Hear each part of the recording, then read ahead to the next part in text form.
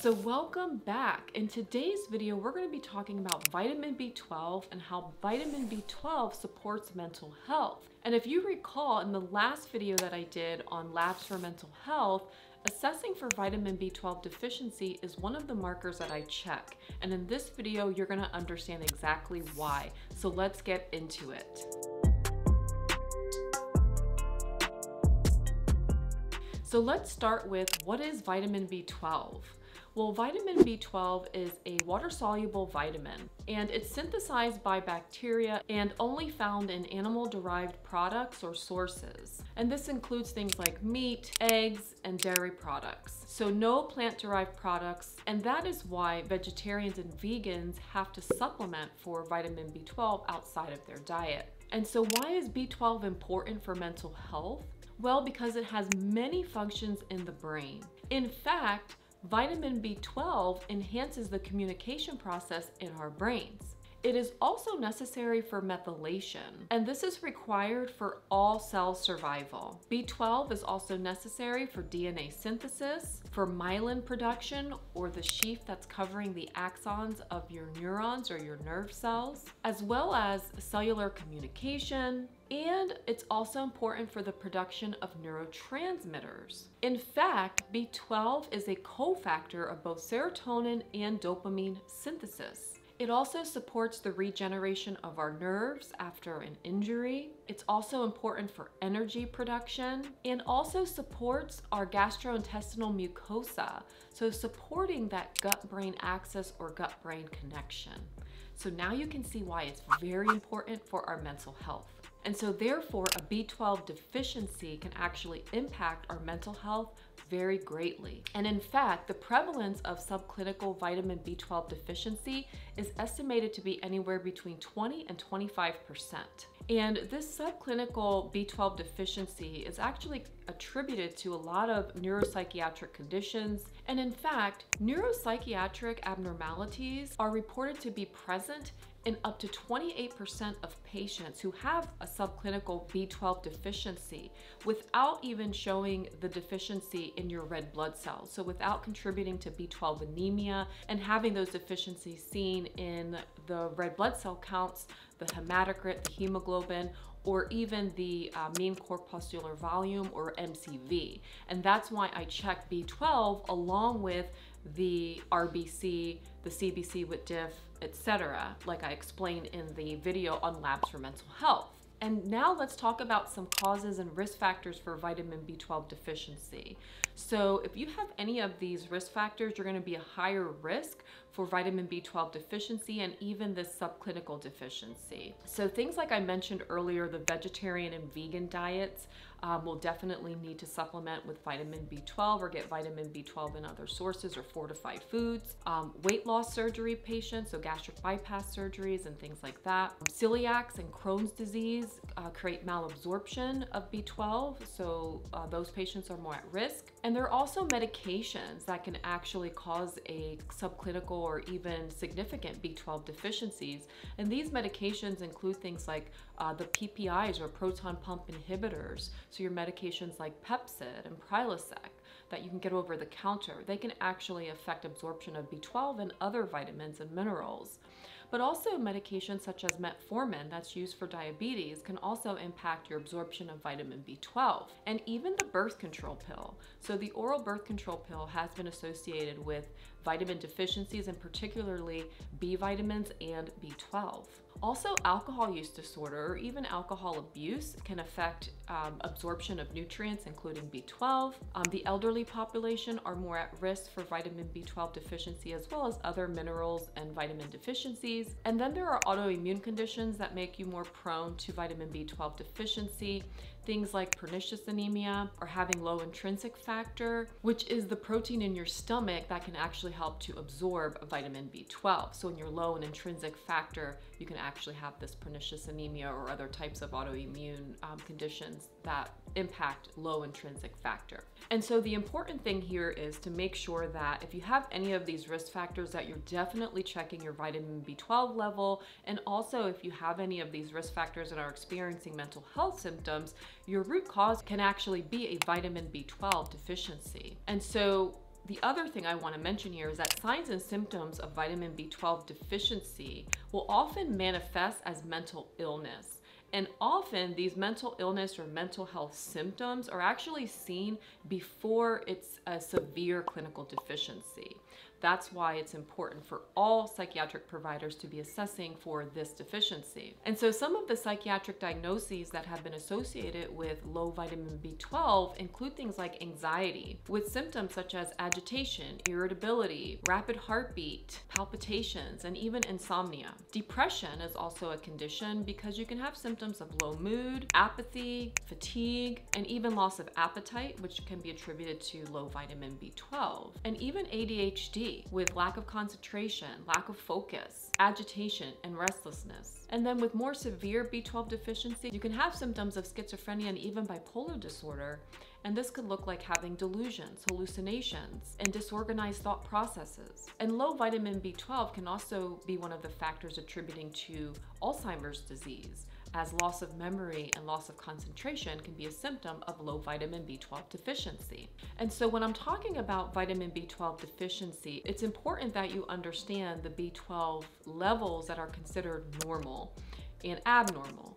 With standard lab values in the US, you're gonna get anywhere from 200 to 1100 PGs per ml, and that's in the US, and that's what's considered standard normal vitamin B12 levels. Now, this may be different if you live in another country. However, what I want to emphasize here is that optimal B12 levels are actually between 545 and 1100 PGs per ml, and that's where you want to be for optimal health and optimal mental health. When you're below 200, you're actually in that severe clinical B12 deficiency, where you will most likely start to see problems with your hemoglobin, hematocrit, and the B12 deficiency anemia.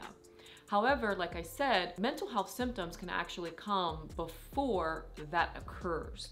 And so that's where you want to catch it. So having between 200 to 350 is considered a moderate deficiency of B12. And then a level from 351 to 449 is actually seen as that subclinical or beginning stages of a vitamin B12 deficiency. So if you're below 500 in any of these stages, it would be advisable for you to speak with your provider about supplementing with vitamin B12. And so what does that supplementation look like?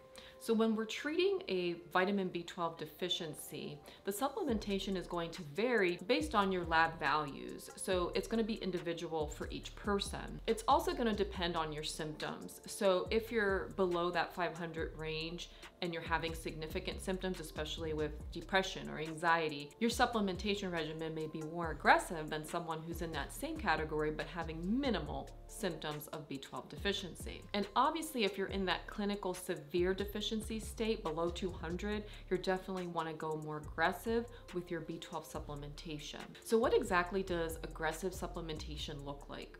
Well, for aggressive supplementation, you want to be delivering your vitamin B12 intramuscularly. And this is going to be in doses of 1,000 to 2,000 micrograms every 2 to 3 days for 2 to 4 weeks. Then you would switch to sublingual dosing of vitamin B12. Now, some providers will use subcutaneous injection of vitamin B12, and that's just up to the provider, but most will use the intramuscular injection form. It's more readily absorbed that way, and the results are going to be more pronounced. Moderate deficiencies can be treated with sublingual vitamin B12, and you want to do sublingual versus just oral swallowing a pill, because sublingual absorption helps bypass the stomach. If someone's having issues with absorption in their stomach, it'll be more readily absorbed sublingually or under the tongue. So if you have a moderate deficiency of vitamin B12, we're looking at 1,000 to 5,000 micrograms being given sublingually for at least 3 months. So for a mild or maintenance dose of vitamin B12, you're looking at 500 micrograms to 1,000 micrograms taken sublingually. And some patients for maintenance only can switch to oral formulation if we were able to correct any of the gastric problems that were inhibiting the absorption of the B12. And so now what about dietary sources? So it's going to be hard if you're very deficient to get your vitamin B12 B12 from dietary sources, because you're going to have to be very intentional about eating foods that contain a lot of vitamin B12. So when you're in that severe state of clinical deficiency, you want to make sure you're supplementing, getting to at least a normal level, and then you can use diet to maintain your vitamin B12 level. And so all of these foods here on this chart are foods that are high in vitamin B12. So you'll see most of them are animal products because that's where it's naturally derived from. But you'll also see foods that are fortified with vitamin B12, such as cereals. And so if you're a vegan or vegetarian, that may be your best option for B12. And also nutritional yeast can be fortified with B12 or have a lot of B12 in it. And so that could also be something you can use instead of animal products. But for most vegetarians and vegans, they are going to be supplementing with vitamin B12 to get the recommended vitamin B12 levels. So there you have it. That is my overview on vitamin B12 and mental health. And now you can see the importance of vitamin B12 for supporting your mental health. So please advocate for yourself and speak with your provider about making sure that you get your vitamin B12 level checked, so that way you can help improve your mental health symptoms. Especially if you've been labeled treatment resistant, it's going to be very important that you dig a little deeper and make sure that root causes of your mental health symptoms have been ruled out. And that's what I talked about in the video on labs for mental health. So if you haven't seen that, go ahead and watch it, so that way you can get an idea of what labs to ask your provider to run for you, so that way you can rule out those things. Now, I also have labs for mental health available for those of you who live in the United States. So if you don't have a provider that's willing or able to order these labs, you can go ahead and go to my website. I will make sure to put the link down in the description, and you can go ahead and order one of those packages that best suits your needs. And lastly, what I'd like to mention is that we now have a membership program. And within this membership program, if you have questions, comments, concerns, your comments are going to be elevated as a priority. And so I'll make sure to answer member comments first.